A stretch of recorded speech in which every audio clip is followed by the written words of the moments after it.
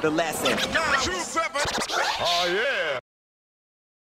All right, here we go. We got the man Ivan Ooze in the building. How you doing, bro? I'm excellent. How are you? Good, good. Thanks for taking the time to, make it to the studio. Much appreciated. No worries. It was an excellent drive.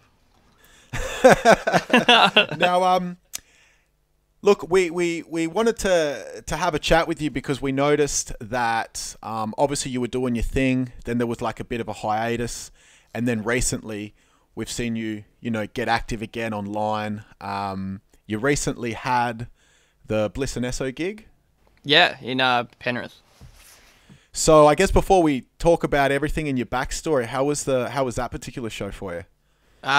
It was incredible, man. The boys called me up and, well, their manager did, and they were trying to get me on the Coffs Harbour one first, and then I think it was one of their photographers, and then it didn't work out, and I was just like, oh, that, doesn't matter, whatever. And then and then so it just came about again, and I was like, I'm definitely keen. And so we drove down, and my DJ Junior, he couldn't get down, so I got one of the other boys from Sydney to come down with me, and I was just really G'd up, man. I hadn't played a show in 3.5 years maybe. So just getting on the stage and just unleashing was very therapeutic, I would say.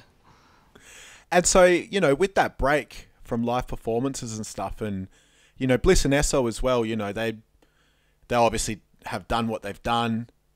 I feel like they went a little bit quiet, and then they've announced this tour, and to my understanding they sold the whole thing out. I mean, how many people do you reckon you played in front of? And also, why do you think that you got picked for that particular slot? Do you have a prior relationship, or? No, I haven't met the boys before. I remember I briefly might have said hello ages ago on it was a shoot for Dylan Joel's Swing with Mantra, and it was sort of it was just a brief meeting, but I haven't really met them. And then I think it was just through all the videos that I've been doing, just majority of the traction that I was building, I think, has sort of just gotten into people's, in front of them, basically, and, into people's faces. And so, that was sort of where it came from, because I got hit up through Instagram. And, I mean, I don't have a booking agent anymore, and I've just been doing basically my own bookings with my manager, and I'm not in a label anymore. So it's, sort of, it was sort of just, a fresh start. And even just to have that happen was, this is sick. And it sort of just narrows and, puts it down that, I'm still on the path of doing it right type thing. So yeah, it was great. And I met the boys, and they were just really really humble and just really nice, and said what's up, and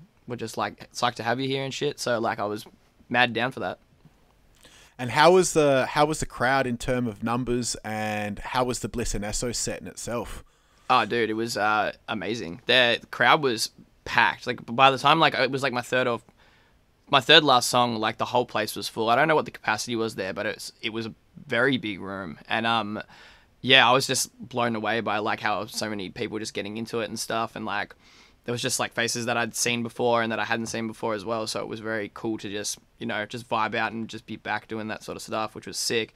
And then even watching the boys set, I hadn't caught a BLISS and ESO set before. So seeing them perform and the way that they interact with the crowd is pretty unbelievable. And they've got a really great stage presence, and their actual show and them as performing artists is just so keyed in. It's just so in tune with their audience. And so yeah, just watching them sort of just makes you think about how you're going to make your show better. And it also does whenever you're supporting someone. I mean, they get to where they are because they're great.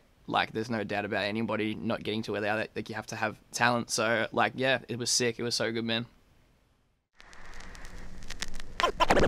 The lesson. Oh yeah.